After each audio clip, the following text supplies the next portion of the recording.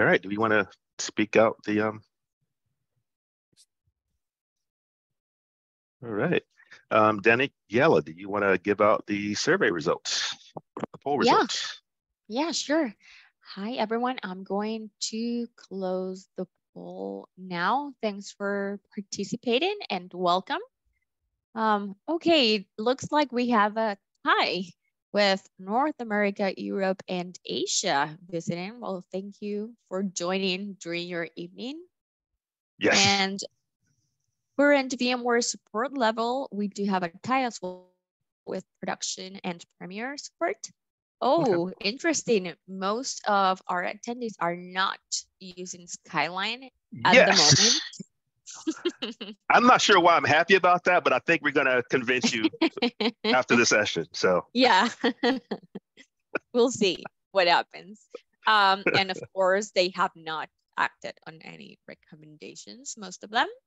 mhm. Favorite features, well, we do have one, and one for Logist, insight reports, and operational summary dashboard.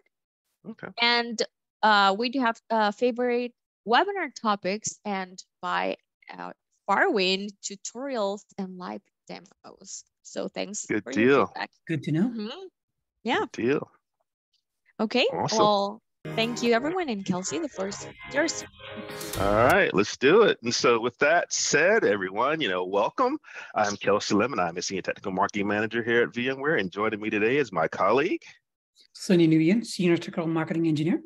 And we want to welcome you to this session on data privacy and security, which is a topic that ranked pretty high in a past customer survey for webinar topics. And so by popular demand, here we are, right?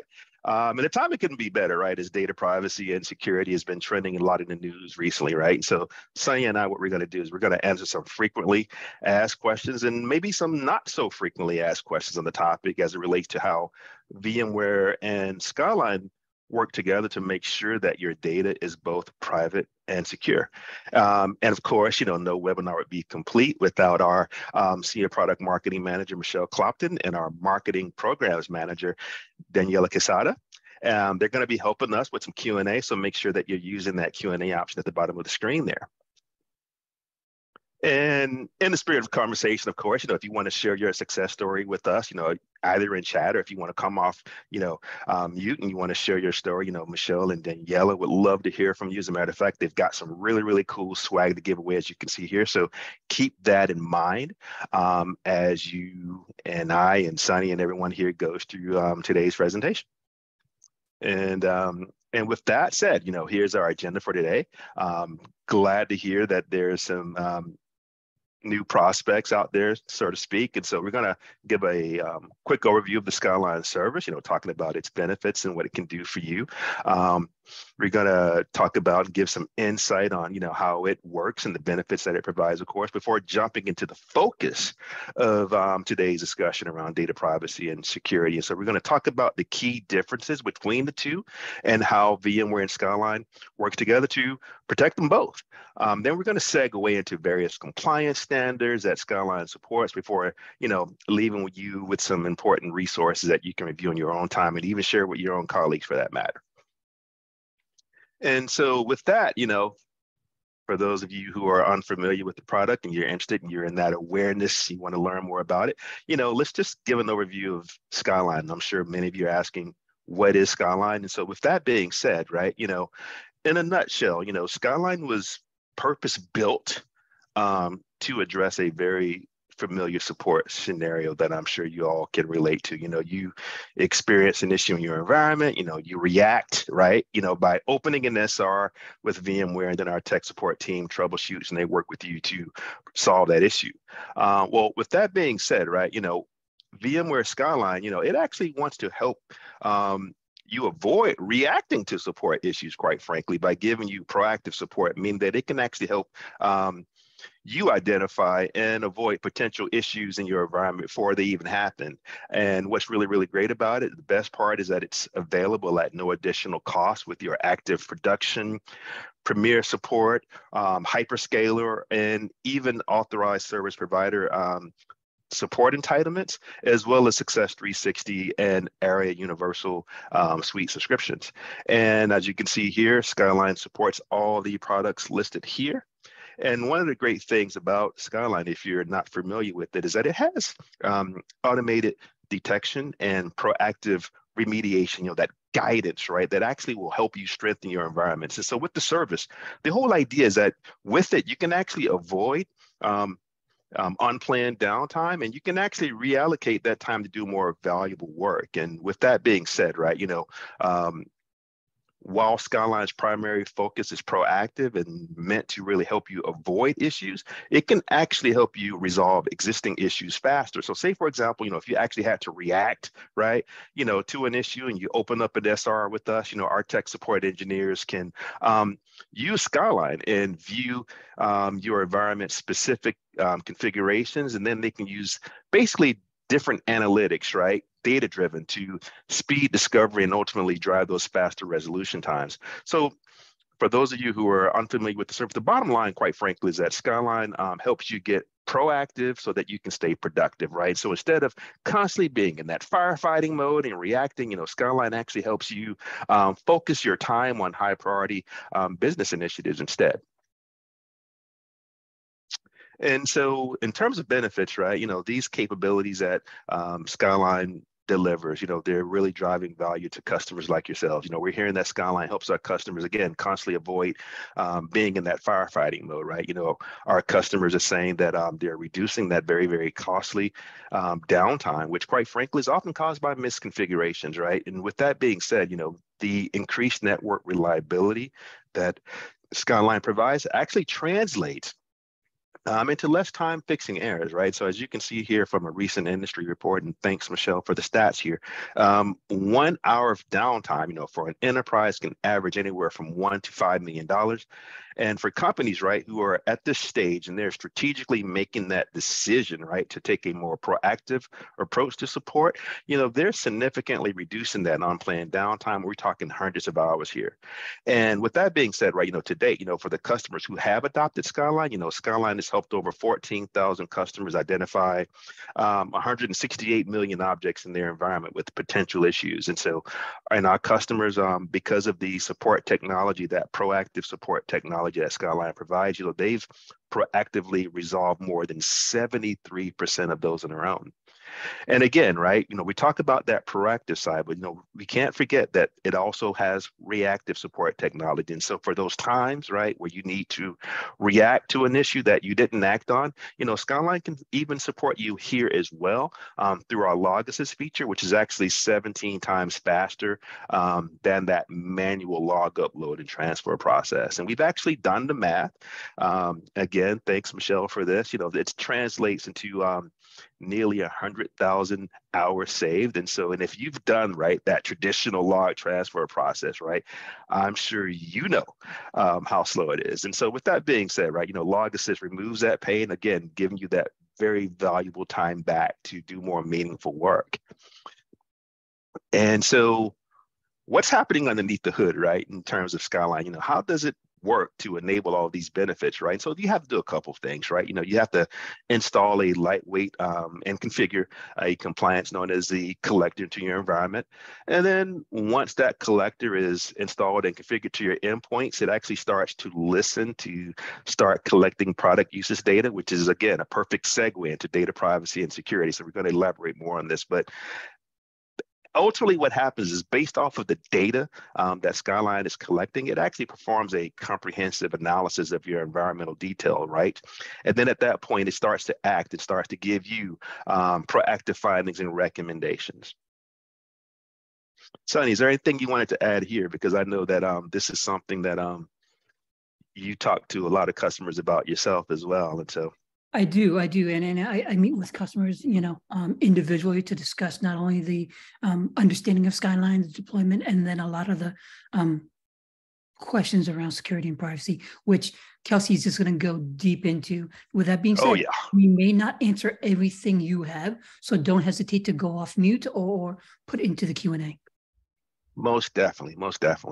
And so, so I've just talked about it, but I'm a very, very visual guy. So I like to sort of give a graphic here. So from a, high level sort of, diagram point of view, right, the architecture basically looks like this, right? So as you can see on the screen, number one, you've got this cloud services organization that you'll create, and a component of that cloud service organization. Basically, they're the users there, right? Specifically users who have access to the Skyline Advisor service.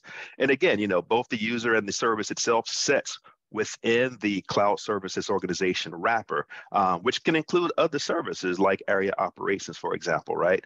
And then with that being said, the collectors that I just talked about earlier, they're installed on your data centers on-prem, and you can add, various endpoints for the collector to monitor. We just really briefly sort of showed all the supported products here. And if you want to see a complete listing of all the supported products, you can go to this KB here. But basically what happens is once the endpoints are connected to the collector, you start to get product usage data, and then that product usage data is actually sent to our analysis platform in the cloud, right? And at that point, like I said, the results appear as those proactive findings and recommendations within Skyline Advisor Pro. And so, up until this point, right? So this is a segue that I was talking about, right? You've heard us talk about how Skyline collects and analyzes, product usage data. You've seen the diagram on how the collector integrates with all of our supported endpoints. And, quite frankly, there's a lot of data that is being leveraged to, fuel, those proactive insights that Skyline provides you. And we're even using that data to inform our team on actually how to make the service better, right? So obviously, data is king, it's very powerful. And as you all know, right, with great power comes great responsibility, one of my favorite superheroes. But to that end, right, various privacy laws have been passed to regulate, data storage, sharing, and disclosure practices, right? And so needless to say, ensuring that your data is secure is probably number one, quite frankly. And so in the course of, conversations, with customers on how VMware and Skyline deal with data privacy and security, Sunny and I, throughout the course of our conversation, we've actually found it very, very helpful to define what the two mean, right? I've been guilty of conflating the two, often using the two terms interchangeably, right? But they're not exactly the same thing. They overlap, but they're not entirely the same thing. And so with that being said, Sunny and I, we thought it would be a good idea to sort of take a moment to define both data privacy and security so that we're all on the same page, right? And so in a nutshell, data privacy is really just based on the premise, right, that personally identifiable information, that PII, it belongs to you. And you should be able to determine what, how, when, and to whom that information is being shared and communicated with, right? And with that being said, right, recent, regulatory trends, support more individual control, more consent, and greater transparency, right?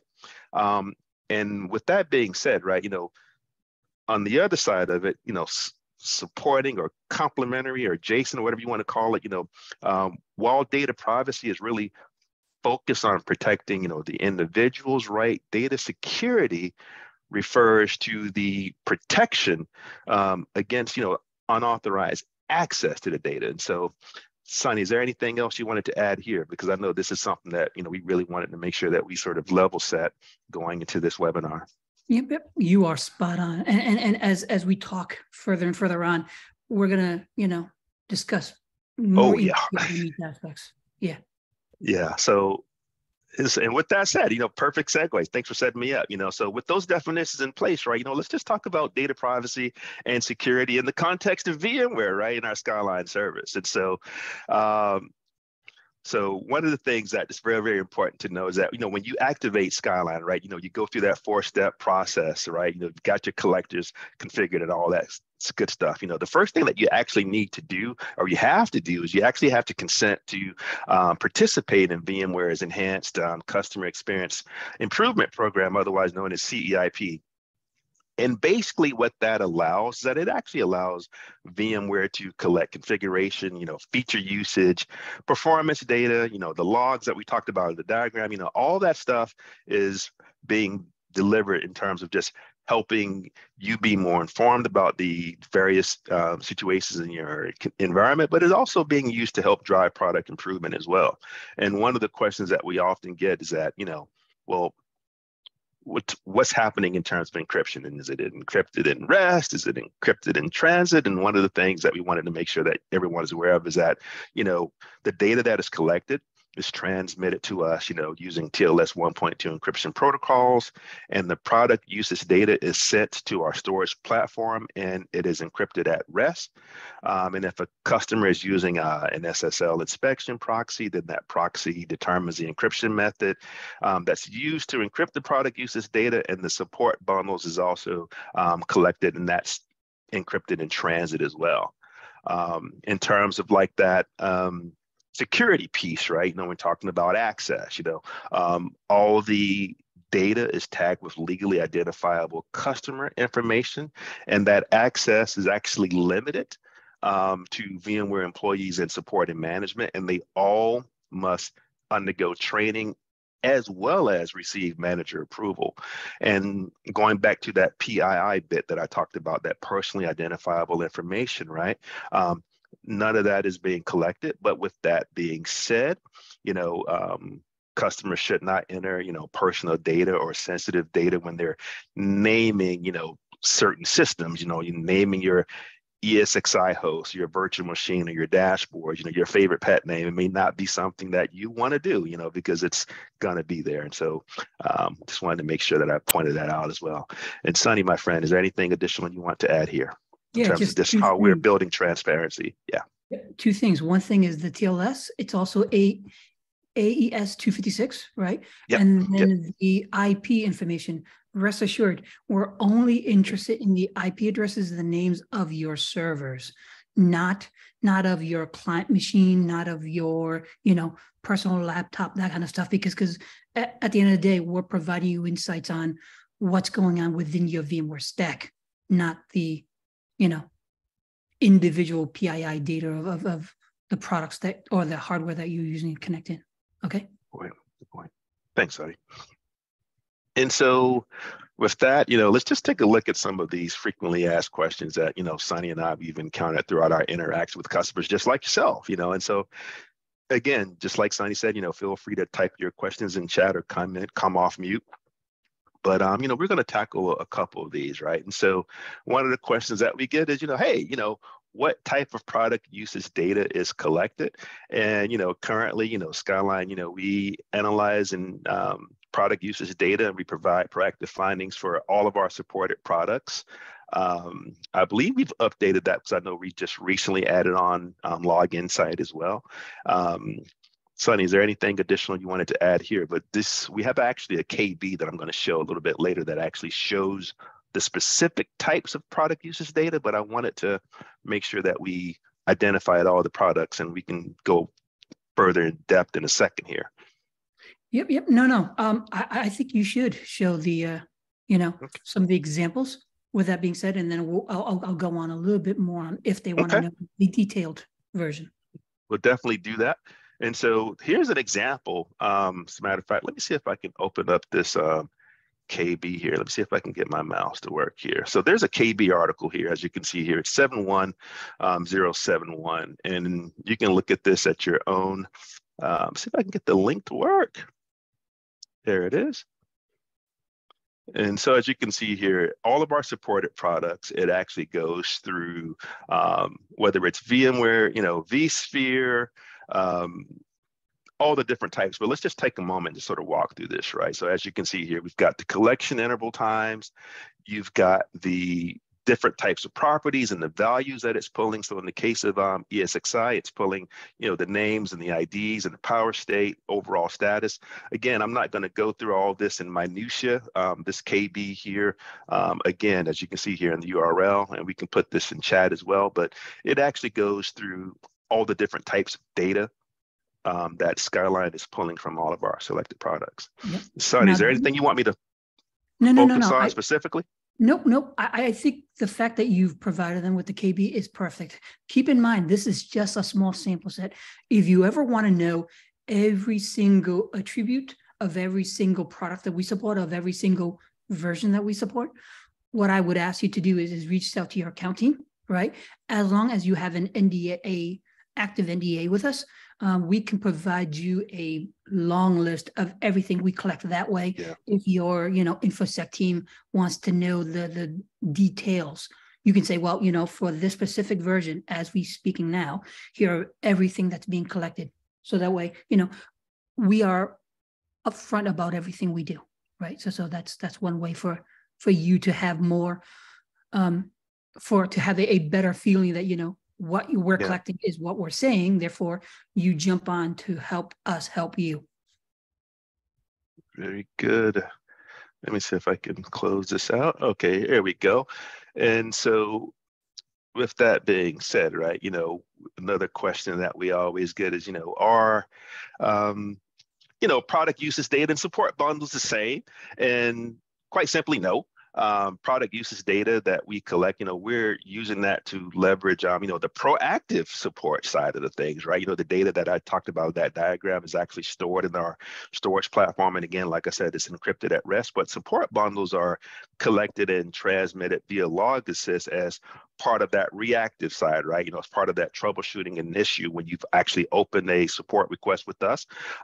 In our global support services team, they're working with you. And again, those support bundles are encrypted in transit to our VMware support systems.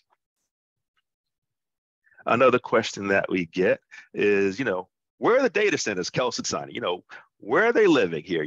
And where is that information being stored? And so with that being said, data is transmitted through a secure backends located in the US.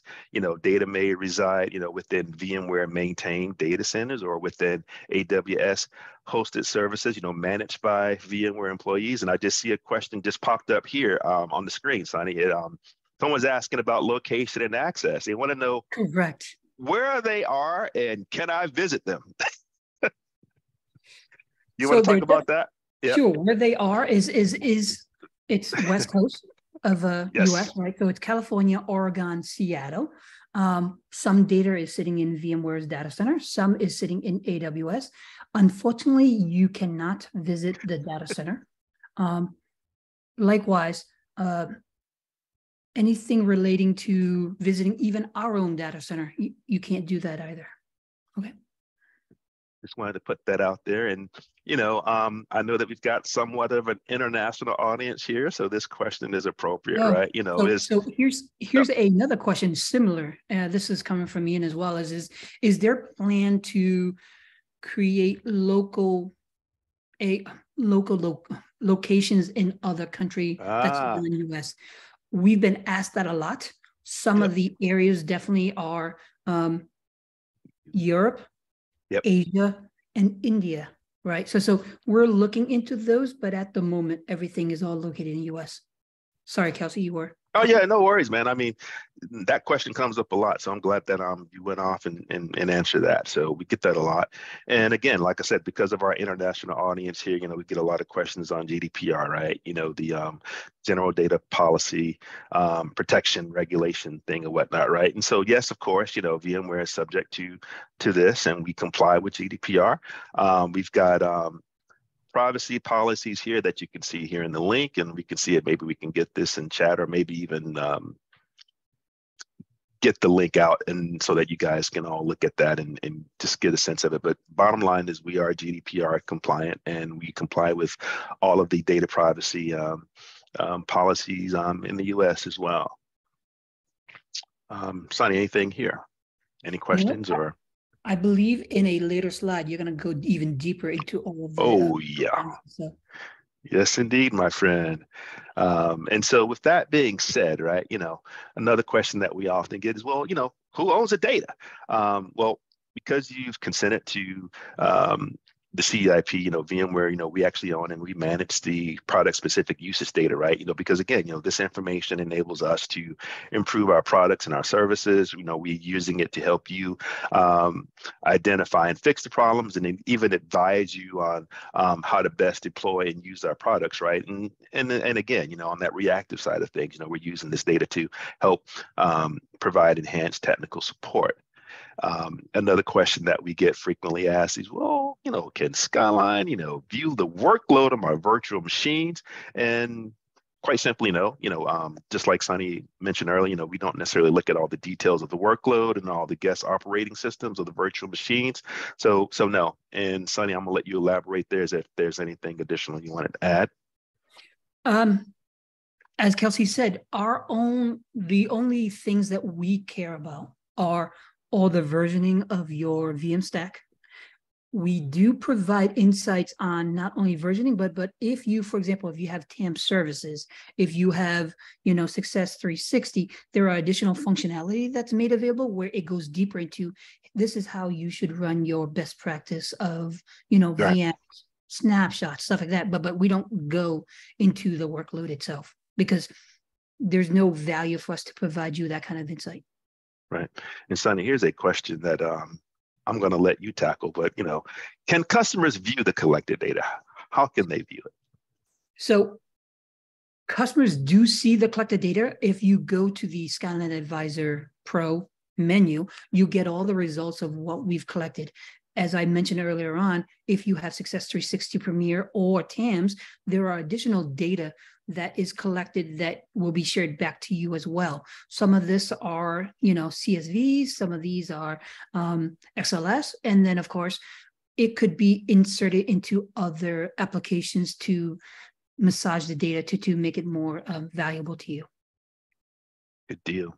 Another question that we hear quite often is, does VMware have, technical control capabilities, right? Used to basically enforce those data retention policies. And again, we own and manage product usage data. And with that being said, is there anything else you wanted to add here, Sonny, in terms of just data retention? I know we got a 13-month data retention policy, Correct. which is I'm getting ready to go into in a second here. Correct. So there are two pieces just to let you know. One is when you jump onto the service, you can stay onto the service for as long as you like. But when you leave, you have an option to either request full deletion, or our interval, as Kelsey mentioned, is 13 months. Now, there is also a TAM portion piece, which will be announced very soon, that the extended time frame for that data is a little longer. But that has not been enabled yet, so I'm not going to talk about it here.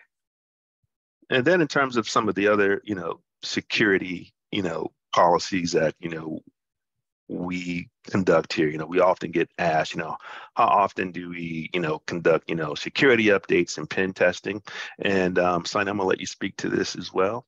Sure. So we purposely scan our environment on a weekly basis to identify any problem. We also have a third-party pen testing to make sure that we are compliant to our requirements. Right. Anything that is potentially concerning, we address immediately. Anything that are fixes that isn't as critical, that lands into within the 30-day time period to upgrade. We tend to upgrade and fix during, regular intervals. All right. Right. And then another question we often get is, can customers, see who has access to their portal? The VMware accounts, customer accounts, and we don't allow access to, authorization logs. We don't even allow, the export, to external products. But with that being said, Sonny, is there anything additional you wanted to add here in terms of some insight? Yep. So as Kelsey mentioned earlier on, when he showed the diagram of, where Skyline is, where the users are, and then, at the end of the day, we all live within the VMware CSP portal, right? And CSP portal allows us to do a lot of things, right? Among the things is to tie in Active Directory. But on the flip side is there is no process within that environment to pull logs off. Now, if there are certain situations, certain scenarios where you as a customer need data, you can put an SR in or a support request in, and then we can, deal with that on a one-to-one basis. But generically, we can't just have, SEIM or anything else tied to it to find out what's going on. Okay. Let's see what's coming up here. Oh, compliance. We've get asked about this a lot. So let's just go ahead and sort of segue into standards and compliance. And so for those of you who are wondering, Skyline, we've achieved, various levels of compliance. Skyline complies with SOC or, system and organizational controls. SOC reporting gives our customers and their auditors, an understanding of how we manage, right, and support security, operations, and compliance at VMware. I should have said this earlier, but if I didn't, I apologize, but Skyline is SOC 2 compliant. Secondly, Skyline, we comply with the Cloud Security Alliance, CSA. That's an organization that works to define and raise awareness, right, of best practices for secure cloud computing environments. VMware, we participate, I believe it's star level 1, and I can show that in a second here, and there's even a document that you can download that actually shows our compliance with various, cloud control matrices of that CCM. And also, Skyline, we also comply with Cyber Essentials, which is a UK government-backed framework that actually helps protect organizations from different cyber attacks, right? So this Cyber Essentials Plus certification, requires, so that you all know, an accredited third party, again, to go back, like what Sunny said earlier about the pen testing and stuff like that.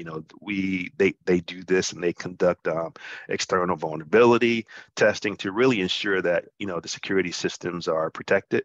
And again, like Sunny said, that assessment is conducted annually.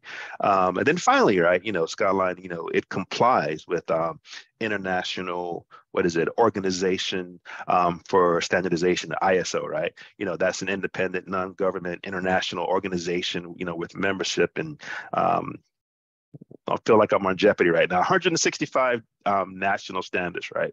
And so with that being said, if you really want to get into the minutia of it, as you can see here on the screen, we support ISO 27001, which is around information and security management, 27017, which is really around cloud specific information and security guidance. And again, ISO 27018, which is really around cloud specific standards for protecting, again, that personally identifiable information. I know, Sunny, you've done a lot on CSA, and I'm going to be showing this in a minute, but if there's anything you wanted to add with the additional compliances here. So for the SOC 2 compliance, right? For the last few years, we've been SOC 2 type 1 compliance. We've finished type 2 and type 3 already. So if you ever want to see the results, reach out to your account team. There's a process where they can request for it, and they will provide you the details of that. As Kelsey mentioned earlier on, there is a document within the CSA portal that goes really deep in everything that we do. Really deep. From how we're protecting it, how we're storing it, how we're doing it. And a lot of times, InfoSec, when they ask you questions before you deploy, a lot of those questions are in the document within the CSA. Good deal. And then so with that, right, we're getting close to the end here, and we can open it up for some additional Q&A, but just wanted to share some additional resources that you can leverage, and we can take a little deep dive on this as well. So again, we talked about CIP, and again, what we said earlier, right, is that, we regularly collect, that technical information about your organization's use of our products and association, with our license keys. And so there's a page here where you can go to, and you can get more information about it. If I click on this link here, you can see, all the different things that we're doing in terms of the overview of the program itself, how we're leveraging configuration and feature uses and performance data, and even product logs. There's even some insight, even more in terms of how this data is being used as well as some additional resources. And so I want to make sure that you're all aware of that particular resource. And then with that being said, we've talked about the FAQ.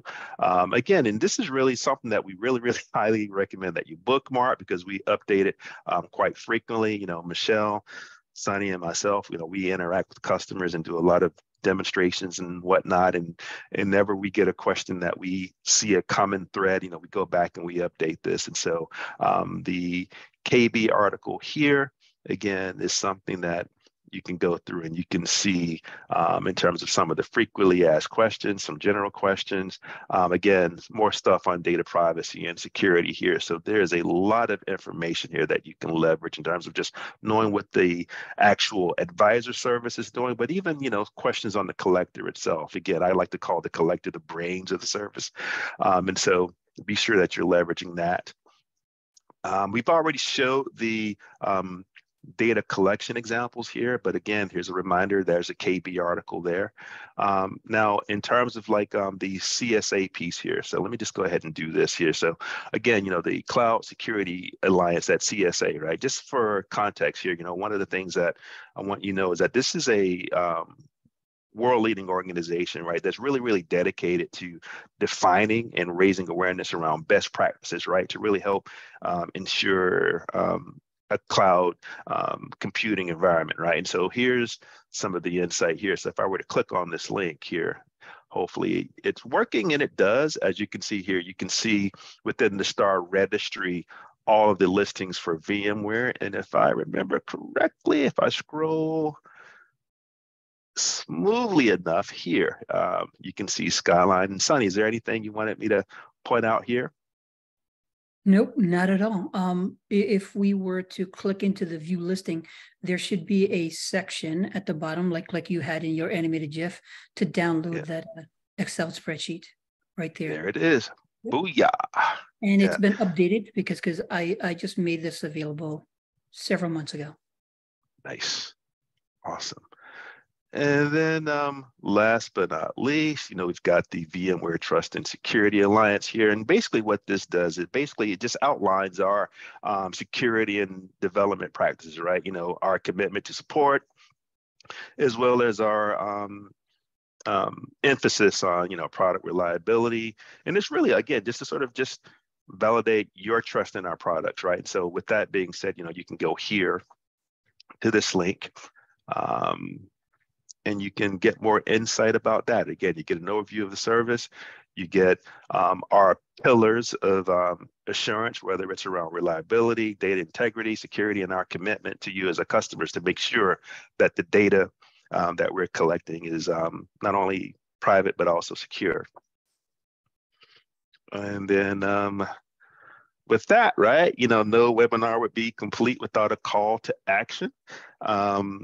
So we hope you found this informative, but with that, we also like to leave you with some additional resources, right? And so for those of you who are not using Skyline, we hope that this will help you adopt on the spot and start using it today. There's a getting started link here.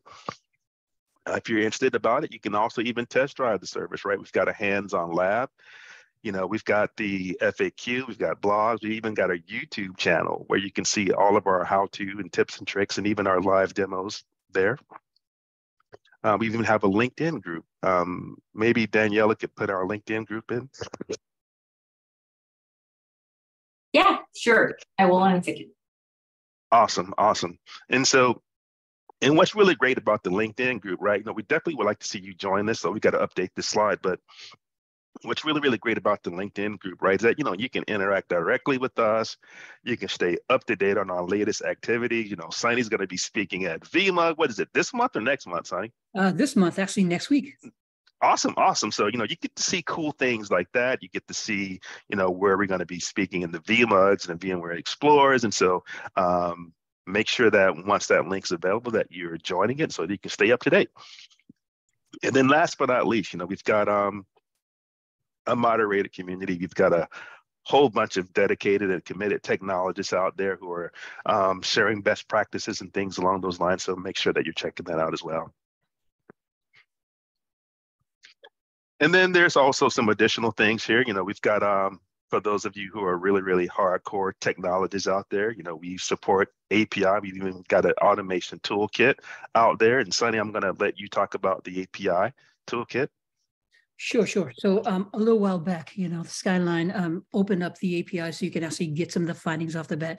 We find that sometimes for folks who are pretty savvy, pretty straightforward. For those who are beginning, it might be tough. So this automation toolkit allows you to do that. It then allows you to send it to email. It allows you to send it to ServiceNow, PagerDuty, Jira, you name it. And we keep adding more to it, just to showcase examples of how to integrate stuff in. Right. Right. Thanks, Sonny. Then for those of you, again, who are not currently using the service, we've got a Skyline task force, right? And that's basically an internal team of subject matter experts. And what they do is actually host free workshops. So if you're interested in learning more about it, you want to get a customized experience, you can definitely take advantage of the task force. And then last but not least, right, again, I talked about the technologists. We've got a certification badge, and it's a free course. You go to it, you go through a series of tests that, around installing and configuring and even supporting your environments with Skyline. And after you've passed this test, you get a really, really cool badge that you can put on your LinkedIn page, and you can share it with us on our LinkedIn group. And with that, I think we are done. And we've got few minutes to spare. So Michelle, if there's any questions or any customers who'd like to come off mute and share their experience with Skyline and get some free swag, we can do that as well. Great. Yeah, I don't see any new questions as of the moment, but we can wait a few seconds here, see if any come in.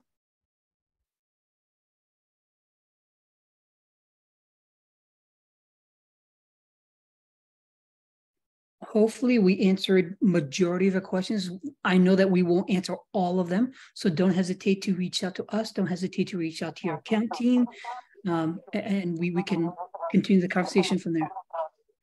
Sounds good. And with that said, we want to thank you for your attendance, and we look forward to seeing you in our webinar next month. Take care, everyone. Thank you all.